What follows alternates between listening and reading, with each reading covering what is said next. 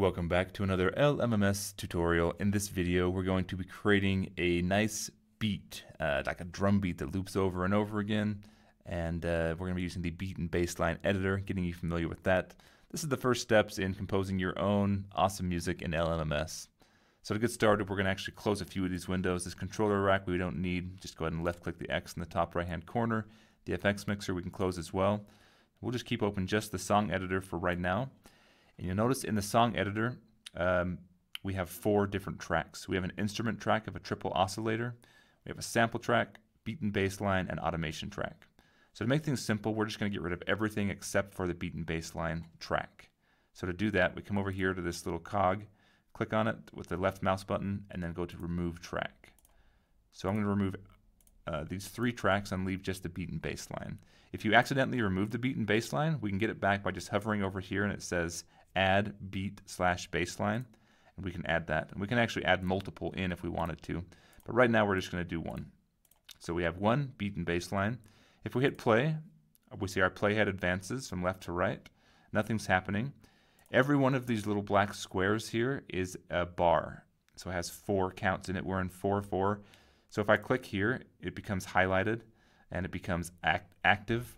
So whatever is highlighted is what will play in from the drum, the beat that we create. I'll show you what I mean. That'll make more sense in a second here. To make it go away, I'm just going to hit the scroll wheel button, like the scroll wheel, press down on it, the button, and it'll go away. Okay, to bring up our beat and bassline editor, we can click here, and it'll show. It's also the F6 key on the keyboard. Or we can also do it from within the song editor. We can just click on the beat and bassline where it says beat bassline 0. We can left click. And so we see this beat is associated with this beat/bassline 0 is associated with this window over here. So any changes that are made in this window will apply to this one track over here. So I'll show you what I mean. Let's hit play. We also have a play button here, but it just plays looping over this little beat that we're making over and over again. It doesn't play the whole song.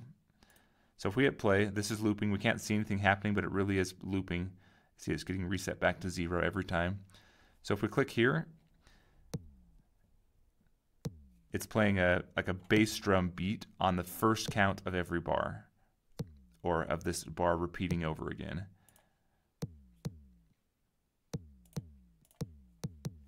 So now we have a nice little kind of a bass drum beat. We only have 1 track in this. We have 1 track in our song, but we also only have 1 track in our beat. So if we want to add multiple instruments, like besides just a bass drum, we have to add those in. So I'll hit stop over here. Actually, before we add instruments, let's add this to our song. So right now, if we hit play on our song, still nothing's happening, even though we edited it. And that's because we didn't actually add this to an active box, an active bar on our song. So if we just click here, now this beat will play on this bar of our song. And only that bar. So now it's done, see? If I want to play for 2 bars, I'll select the second bar. So now it'll play for the second bar, and now it's done. If I want to play for a long time, I can hit the center mouse button and get rid of these. We can just left click, and we can come into the edge and left click and drag. We actually drag it out so it keeps playing for a very long time throughout different parts of our song. So that's how that works. But again, if yours isn't playing and you're wondering why, it might be because it's just not active. You might have no active selection, so it'll play over here, but it won't play here. And also, a problem you could run into if you're trying to get your beat to work and you're not hearing anything, or you don't have the option to click in these squares, it might be because your beat and bassline isn't there. So if your song editor is completely empty, you can still bring up your beat and bassline, but nothing's going to happen. You can't click, you can't play, because you don't, even though you have an instrument, you don't have a track in your song for a beat and bassline. So make sure you click this button here, add beat bassline, if you don't have one. And then again, if we have multiple, if we have 1, 2, and 3, we can toggle between which one we're editing in the beat and bassline editor here. So I'm going to go ahead and remove these once again, and now we're going to bring in some different instruments. So by default, this kicker is actually an instrument. We can bring in a second one if we go to the instruments over here on the left-hand side, this tab. We can go down to kicker and left click and drag it in. Now we have 2 kickers, but they're both the same thing. They both sound the same. You can change the way it sounds since it's an actual instrument. We can click on it and it brings up this window here, and we can change some of the dials and the different the way it sounds.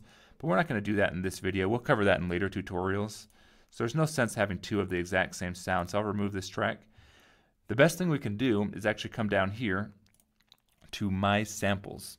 And there's a bunch of different folders, and one's called Drums. And it has a bunch of different drum sounds.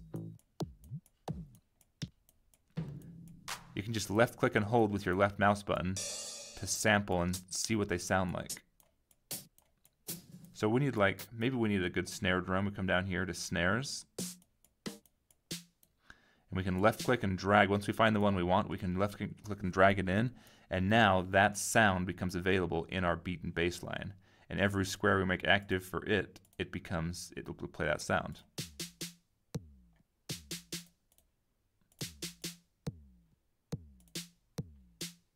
So now we have a nice simple little thing going on here. If we want to grab a hi-hat, we can do that.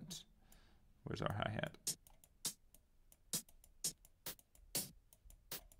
Find a good one. Yeah, let's do this. So a nice simple drum thing we got going on here. If this is kind of loud, maybe our hi-hat's overpowering a little bit, we can come here and hover over the volume and scroll wheel down to turn the volume down, or left click and we can actually lower the volume. So that hi-hat's not so overpowering. And if we want our snare to be super loud, we can make it louder. So we can adjust the volume. And then pan is like what ear you hear it in, the right ear or the left ear or speaker.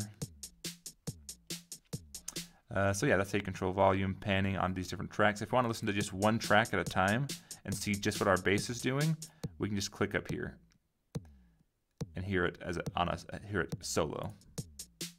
So we can hear any track we want to solo. I don't love this, what I've created here. Let's change it up a little bit, make it kind of cool.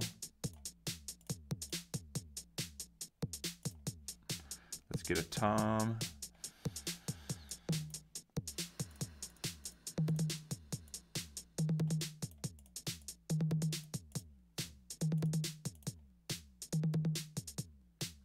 Cool. So now we take our beat and we can stop it. And now anywhere since we're on beat baseline 0, we're editing all 4 of these.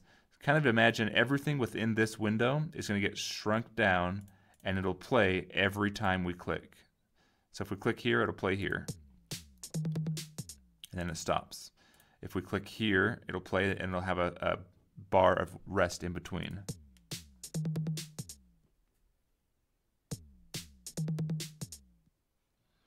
So I hope that makes sense.